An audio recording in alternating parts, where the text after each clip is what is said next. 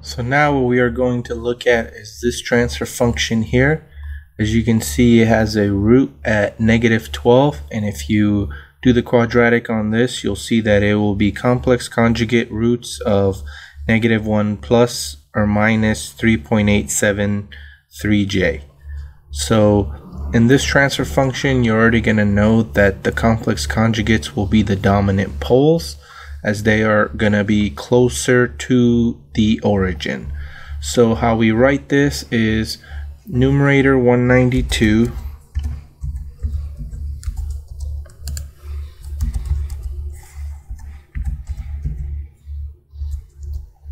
then we go ahead and we write the denominator as you see it here, or when you factor this out you will get this, and that's why I have put that also, so you can put it in either form.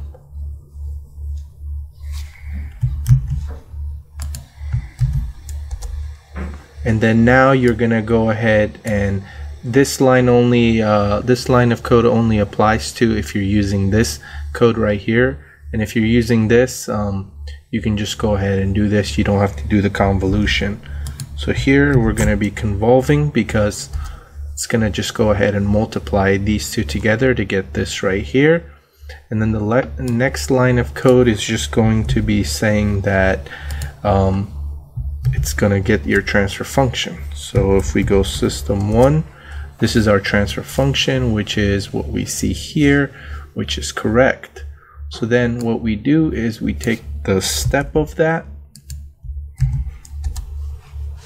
As you can see, this is the step, and then we go ahead and we hold on to it, and next is a second order, a reduced second order. So in order to keep the transfer function the same, what we do is we get rid of this pole that's a real pole. So what we do is we divide the numerator by 12 to get rid of this right here, and so when you go ahead and you do that, you do 192 divided by 12 and you get 16. So you could just write 16 right here. And then the denominator is going to be just this quadratic right here. And then this is the system 2 using these new reduced second order. So their gains are the same for the second and third order, because when s goes to 0 you have a gain of 1. So in this case right here, when s goes to 0 you have 192 over 192, which is 1. In the second order you have a 16 up here, and then you have this. So when these go to 0 you'll have 16 over 16, which is 1. So we have not changed the DC gain for these reduced transfer function, so it is the same. Then we do the system, and then I've put in a legend to show you which is which.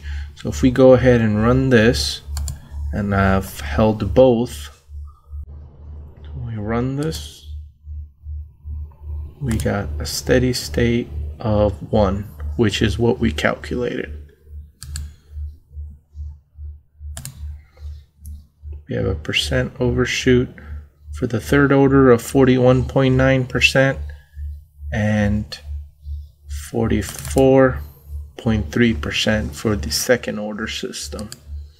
Then you can also do the settling time. Third order is 3.61 and the second order is 3.53.